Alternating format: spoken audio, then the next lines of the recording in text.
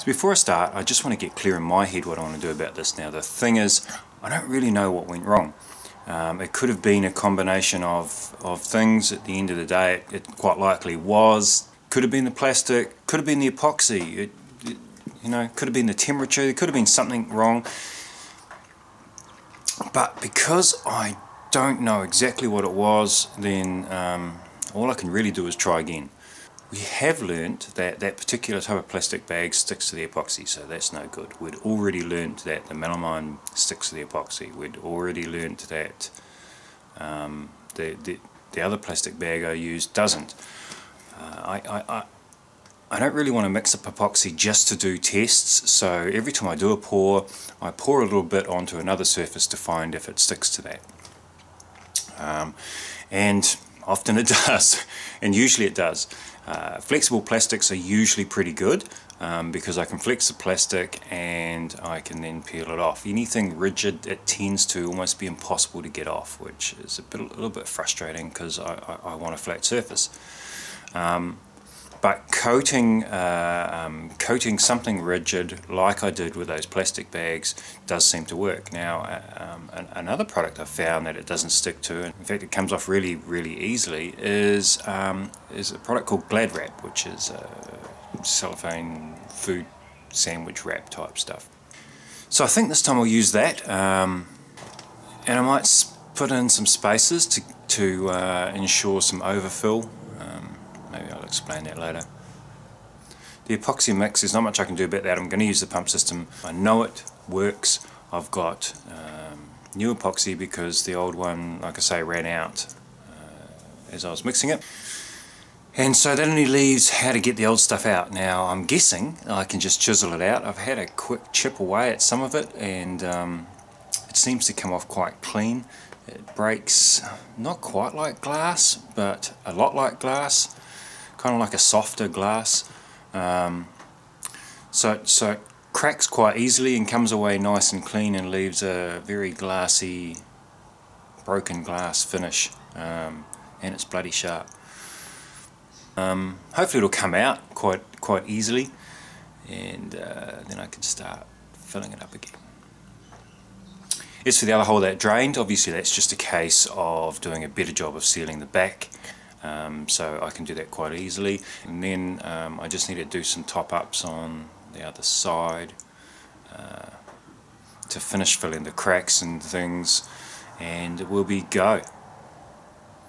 I guess although it's going to be too late after the video, should be interested to know your thoughts on what did go wrong. If you saw what I did and thought, oh shit, yeah, that's gonna set too fast, or that's going to crack, or it'll stick terribly to that, then yeah, let me know down in the comments. Of course it'll be too late, but that would work better with a live video, but I think I'd need more than 2 subscribers for that.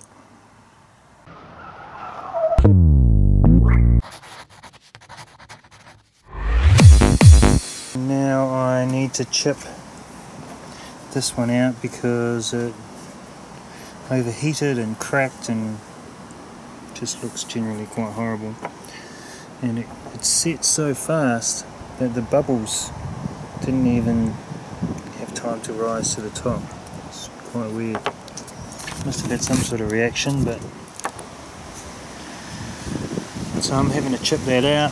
It's actually not too hard with the chisel and hammer. It's unfortunate though.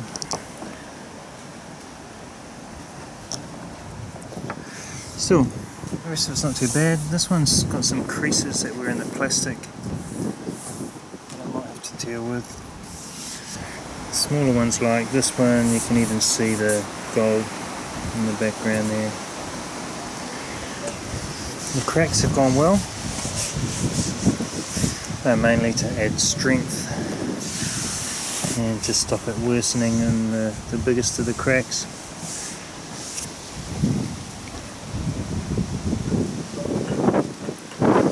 And that big hole that leaked still needs to be filled. I guess that's the beauty of DIY, learning all the time.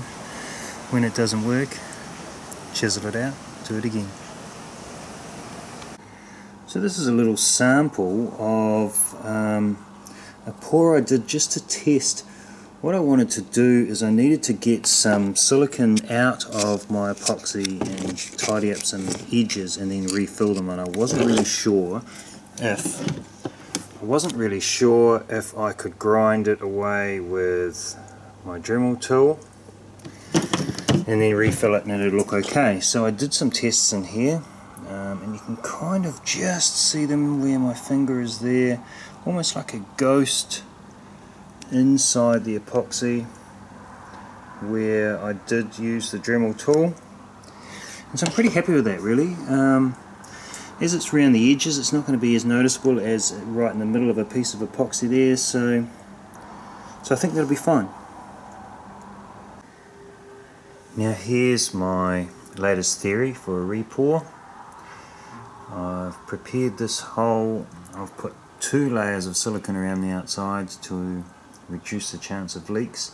One quite close though. Now what I found was when I compressed the wood onto the close row of silicone, it squashed it into the hole, which meant that I'd have to refill from the top, as I've done for a couple of these holes here. I've had to refill these from the top after peeling the silicone out of that gap, which was quite difficult. So I'm thinking of using these stirrers as a spacer so that I can't actually fully compress the silicone down. Now that will also mean that I don't need to refill any cracks in the top, because I can guarantee it'll overfill. Hopefully, anyway. Nothing's guaranteed here really. So to make the backing plate removable, I have covered it in cellophane or Glad wrap, which I've already kind of tested. It seems to work alright, so I'm going to give that a go today. So we're clamped down, got the little spacers in, looks like I'm ready to flip it over. Flipped it over. You can see my previous pours. You can see how this is, I don't know, maybe half an inch thick, but an empty cavity underneath. And this is one that I'm about to do, so it's empty. You can see where it was done. That was maybe nearly an inch thick, and that could have been why it set too quickly. This is one that's worked well. This is the other one that's ready to go. So what I'm actually going to do right now is wait for the silicone to set. So I'm about to mix up some epoxy and repour these holes that didn't go to plan. I'm not sure if I've learnt anything, but I have changed a few things. So I've got some spacers in, which you've seen, to ensure that the epoxy finishes above the surface of the table, which will make, I think, tidying it up a little easier. I've just got to plane it back, sand it back, and I won't have to refill from the other side. That's also meant that I'm not squashing the silicone down quite as much, so hopefully the silicone won't migrate into the cavity and end up stuck in my epoxy. And finally, I'm going to wait for the silicone to actually set. I'm just not sure whether the curing of the silicone impacted on the curing of the epoxy, so if I take that out of the equation, then that's not going to be a problem.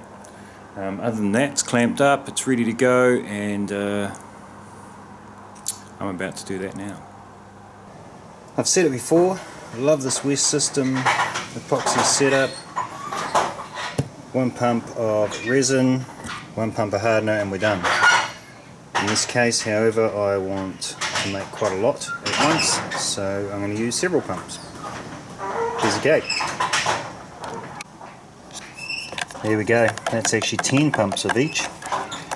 And now I've got to stir for like, I think, a minute or so. Just however long it takes till it's thoroughly mixed, and it looks pretty good now.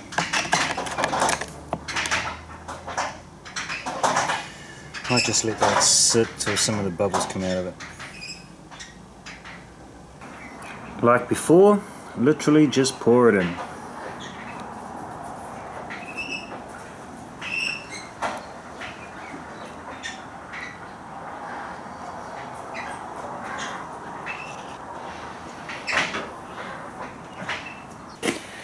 And in here, although it's an awkward shaped hole, again I'm just pouring it in. Hopefully it'll settle to where I need it.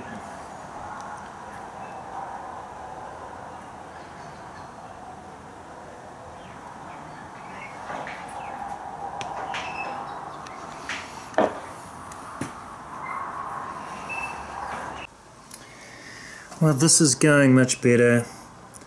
It stopped generating bubbles, so I can stop worrying about it now, I think.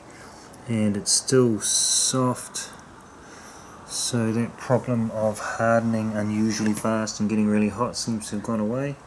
Same with this one. Yes, I did stick my finger in it to see if it was still soft. So I'm pretty happy with that. I'll just wait now until it has fully hardened, flip it over, plane it back, sand it down, and I should have the top ready for final sanding. You probably can't see it from here, but re-pouring that epoxy has gone very well.